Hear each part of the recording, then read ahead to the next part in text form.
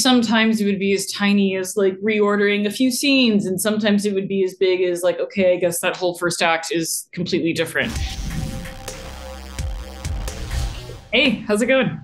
It's good. I'm excited to get to talk to you. I've known your work forever. I look up writers of things I'm obsessed with, and you're on two of my favorite shows. So, Oh, I'm so glad. Really glad to hear that. So nice to meet you. well, okay. The first thing I want to ask you. So, I saw you all at the Grammy Museum last night, and Oh, awesome, you were there. That's so cool. yeah. And then I ran home and watched the film. So it's congratulations. It's amazing. Oh, But thanks so much. I think you said you first heard about the Chevalier when you were a teenager, like 15 or so. Yeah. How did you first find out about him, and what was the thing that made you want to write the story? Um, my mom gave me a book, and I couldn't even tell you what book it was. I just remember reading like a paragraph, like in my memory, it was sort of like a little blurb that was comprehensive enough in telling in whetting my appetite, right, or telling me who this person was. And the thing that I think attracted me to him was just his life, like his life. I mean, just like I think John Adams, or was it John Adams or Ben Franklin? One of those guys. I'm pretty sure it was John Adams. Said that Joseph Bologne was one of the most accomplished men in Europe, and it was true. Like this guy was like a master fencer. He was a master horseback rider, knew multiple languages, was a bit of a romancer. Obviously, was incredibly gifted with a violin and with composition and with writing operas, and popularized the quartet. Like this, I mean, his life, and then like later in life, obviously went and became a soldier and a revolutionary. And this man lived like 20 lives in one.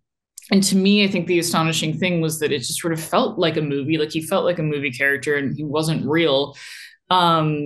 But I think I was more like, oh my gosh, like how do people not know about, how does everyone not know about this person? Like, I mean, how, am I not taught about this person in school? Like I had been a couple years prior, I had been in orchestra, and I played the cello, and we were, in conjunction with actually learning our instruments, we were taught the history of classical music, and taught at not taught at length about Mozart and Beethoven and their contributions, but Joseph was just never part of those conversations. So I think I felt a little like, a little shortchanged, like, oh my God, like this, it was someone's responsibility to teach me about this person, and no one did. And I've just sort of stumbled upon him. And you and Stephen both said you didn't want to do like a cradle to the grave story, but his life was so fascinating before and after the events of this movie. So how did you choose where to pick up and end the story?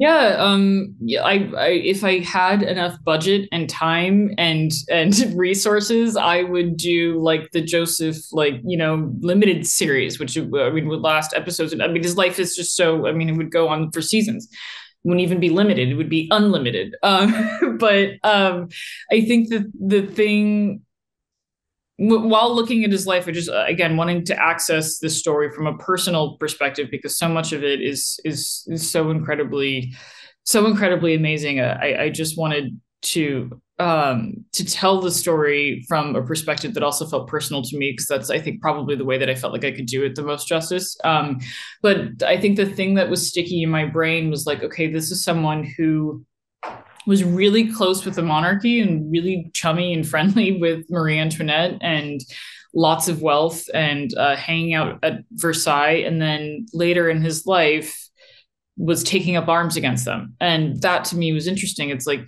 how do you go from um, literally like walking shoulder to shoulder with these people, and then finding yourself compelled enough to actually like fight against them, and like that, like something must have happened there, and there had to have been a shift, there were an ideological shift. And I think that aspect was the most interesting thing, and it just that coming into awareness and coming into yourself, and learning about yourself, and like discovering your identity through your creativity, but also through your responsibility maybe to that creativity, was something that I think on a very on a very smaller scale, I probably was wrestling with at the time as well. And I've heard screenwriters talk about how TV writers tend to have a lot more agency over the end result than maybe feature writers, because the directors are such a big Yep. factor.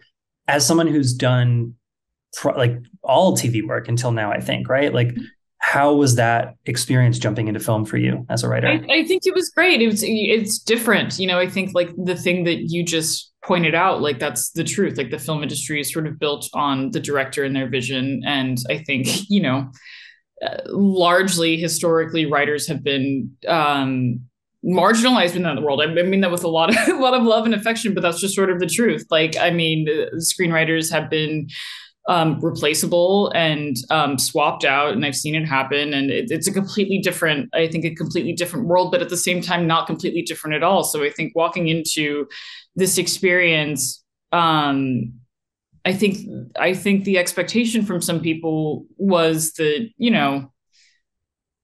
that I wouldn't be, maybe I wouldn't be so involved because I was just the writer and I was going to pass it off. But luckily, like Stephen, because he comes from TV as well, like we were two people who were coming from TV, like we only know collaboration. Like that's just the only way we know how to work. And I have been so lucky in television to, number one, have agency over my script, but in a collaborative way. Like I share the script to get, like, working with directors like Hiro Murai on it, on Atlanta, or Yana Gorskaya or Kyle Newacek or Taika on What We Do in the Shadows. Like it's an incredibly collaborative experience where like you just don't really know where the script or the direction ends, and you're having conversations constantly, and you're constantly ping-ponging off one another. So that is what I know, and that's how I like to work. And that's how Stephen likes to work too, because that's, how he's worked. So long story short, it's like, that's how we came into this experience was, being, I think, very vocal and very adamant and intentional about the partnership that we wanted to have. And it was like him and I till the very end, just like protecting each other, honestly. And he was an incredible partner, incredibly gracious, and sharing all of that experience with me. And I heard you say this was like the most drafts you've ever done of anything. It was like 24 or something. What was the hardest thing to get right? And like, how big were the changes from draft to draft? Oh my gosh. Oh, like, I mean, sometimes it would be as tiny as like reordering a few scenes. And sometimes it would be as big as like, okay, I guess that whole first act is completely different. Or that character who was in every single page is now not there anymore. So it was really difficult. And I think that we got a lot right. That's the thing. I don't think that there were drafts. There were drafts upon drafts because things were wrong. I think it's just, studio notes. And I think that, like, there's just like, when you're making a movie, there's so much more discussion. And I found it's, again, very different from my experience in TV. And I've been very lucky in TV that I've had partners that, support the script and take care of that kind of thing. But Searchlight was incredibly gracious and incredibly supportive, but it's again a completely different, I think, a completely different experience where I think they're way more involved in different ways, and you're balancing an incredibly larger budget, and there's a lot of moving parts, and it's just the nature of films are different. Therefore, there requires much more discussion and maneuvering. I hope that answers the question. I love everybody. Yeah. I love studio notes. No. But it was just part of the process, and the process was just like a little bit different. And there were so many reasons that things kept shifting. Yeah. No, that makes sense. That's great. That's a great answer.